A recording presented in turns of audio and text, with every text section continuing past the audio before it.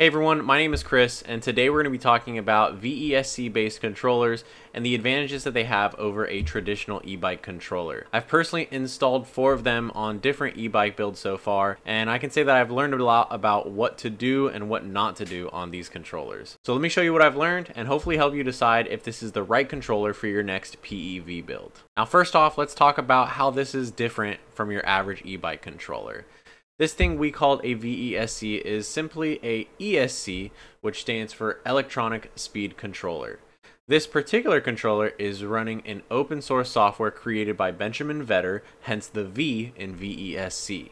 Simply put, this firmware allows the user to configure all sorts of battery and motor combinations to maximize both power and efficiency. Now, what most people are used to using is a standard brushless DC controller, like this one. This is what came installed on my bike, and it uses a square wave style of power output, which sends signal from the battery to the motor along the phase wires. Now, this essentially pulls the magnets inside of the motor in the direction of rotation of spinning the wheel. And these controllers, the DC signal can be torquey, but it is inefficient. And while it does allow for a higher top speed, that top speed will always be limited by the voltage of the battery.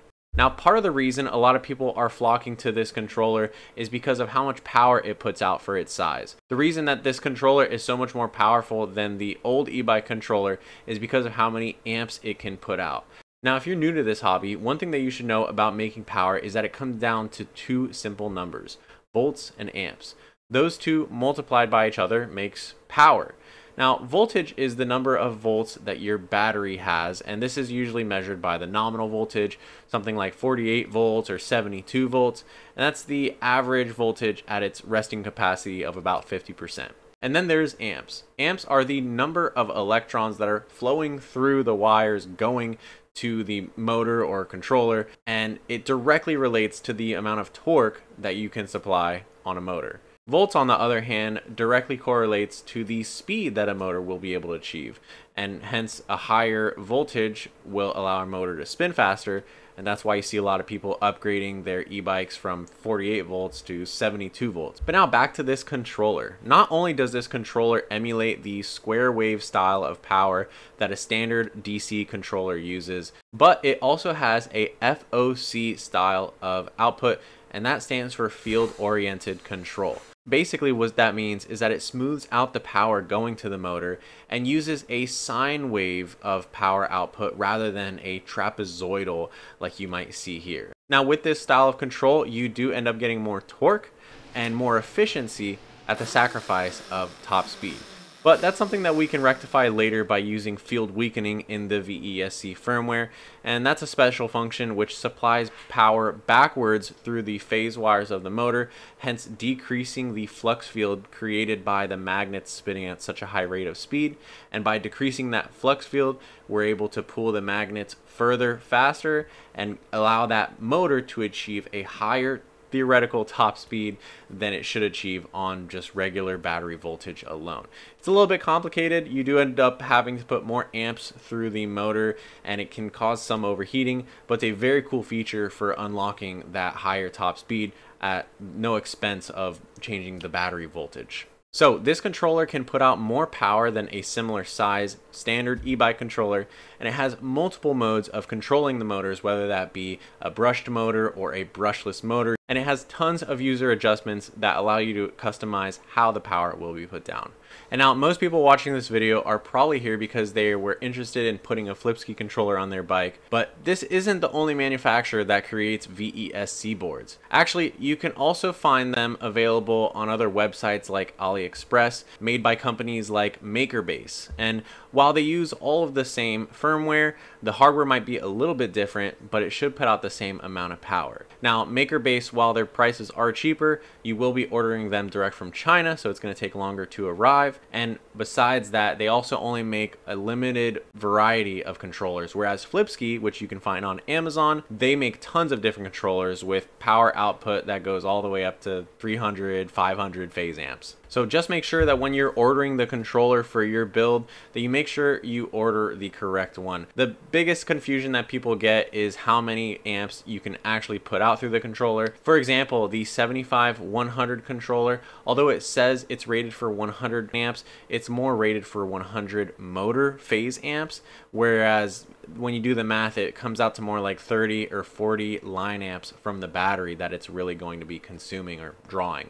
Now, to get around that, you can upload some no hardware limited firmware, and that's going to allow you to push those numbers beyond what the factory hardware should potentially go through, but you can run into issues by overheating the controller or blowing up one of the MOSFETs that's on the circuit board. So take that with a grain of salt. If you're looking to push closer to, let's say, 80 or 90 amps out of your battery, I would recommend the 75-200 controller. That one is good for about 200 to 300 phase amps of power, but again, that's depending on the voltage of your battery. So just keep that in mind. The more volts you're pushing, the less amps you should probably safely push through that controller. Now onto wiring. Now all of your controllers are going to come with 3 phase wires, at least 2 battery wires, and then about 6 or 7 different connectors which allow you for all the different inputs and outputs for this controller. These other optional inputs and outputs are things like the cruise control, brake levers, throttle, your USB input, and more. In order to get this controller working with your e-bike though, you're only going to need to wire in your battery, motor, and throttle. Those are the basics, but if you want to wire an on-off switch, for example,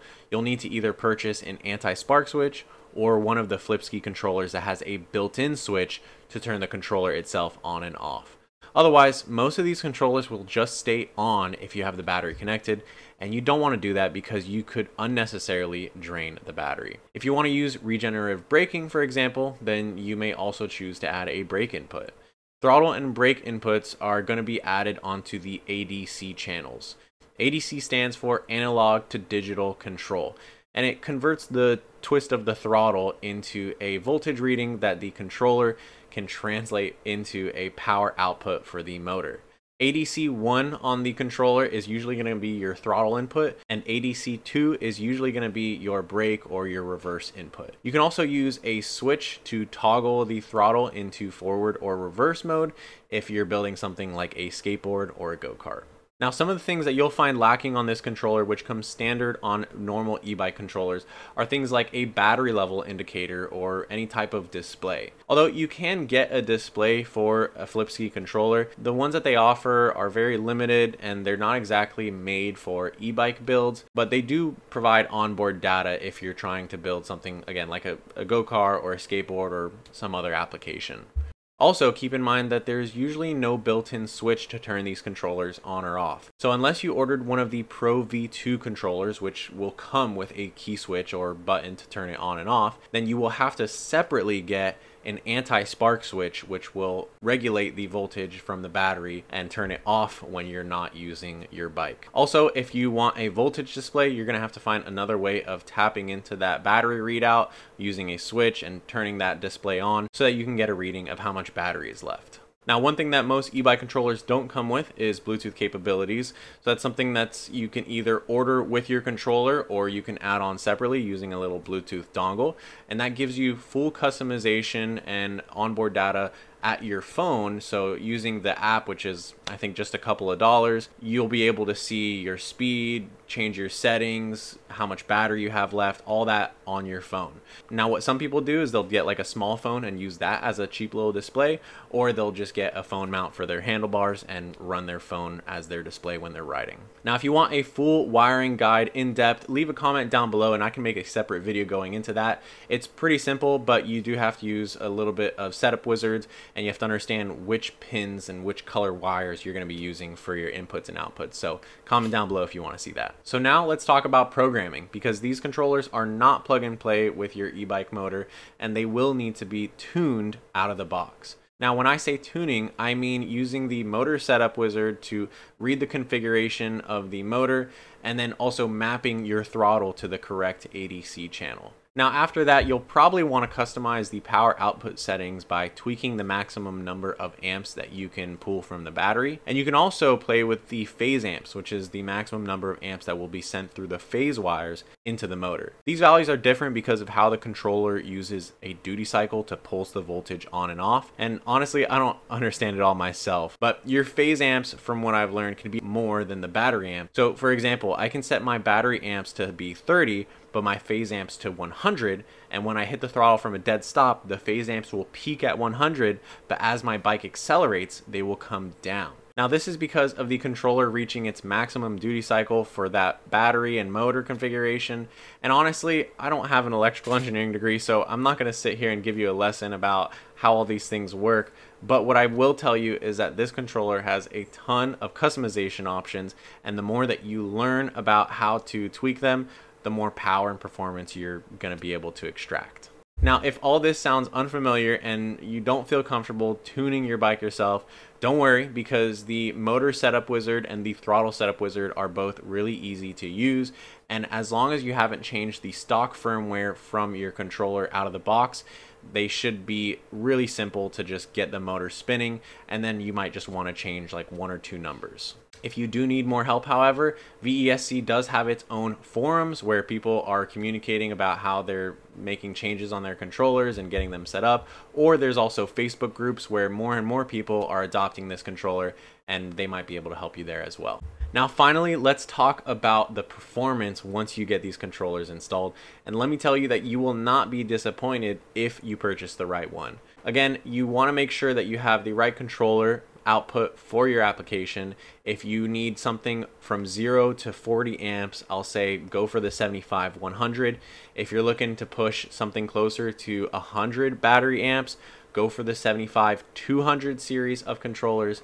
And if you want to push even more than that, they have a 75-350, and I think that they're releasing even more in the future. These controllers all operate exactly the same. They're all wired exactly the same. They just have different circuit boards that have different MOSFETs to handle more or less power. So now let me show you some of my rides and VESC based builds. My main ride is a Mototech 1600 watt bike pushing 3000 watts of power with a 52 volt battery at 60 amps and 200 phase amps. I used to have this controller set at more phase amps, but the torque was almost uncontrollable for smooth wheelies. It's been really reliable, smooth power, and I have the Pro Series 75-200 controller, which came with integrated Bluetooth, so I've got the app to change the settings on the fly. Some of the wiring is kind of messy in here since I'm using an anti-spark switch. I have external lights, brake lights, and a voltage display all tapped in. And again, these are outputs that do not come with the Flipski, so it's required that you do some custom solutions to have it run off of battery power. Next up, I've got this pink Razor MX650 with a VEVOR motor and the 75-100 controller. This one has the no hardware limits firmware, and I have the battery amps set to 40 with 120 phase amps of power.